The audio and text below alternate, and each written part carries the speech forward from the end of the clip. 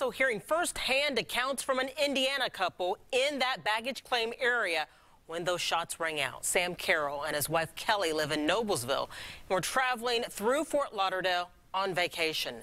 Our TV6's Chance Walser joins us live at Indianapolis International Airport with their story. Chance? Well, first of all, Erica, we've been here all afternoon, keeping an eye on security, which has been ramped up at the request of TSA. Also, all flights going to and coming from Fort Lauderdale have been canceled for at least the rest of the night. As you mentioned, we're also hearing accounts from Indiana families who are among the fray in Fort Lauderdale tonight. Sam Carroll and his wife flew from Indy to Fort Lauderdale for a cruise.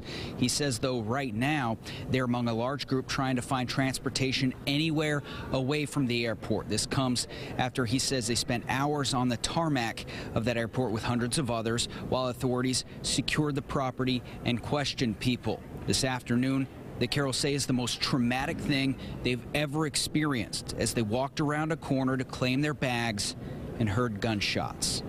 We heard the gunfire, and a mob of people came toward us and said, "Shooter, shooter," and they were running. So we turned around and ran in that direction with them.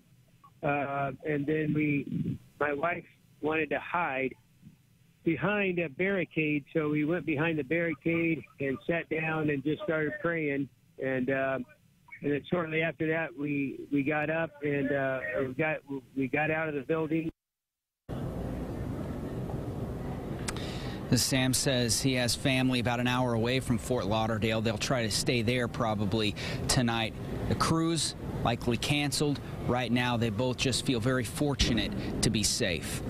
Live at the airport, Chance Walser, RTV6.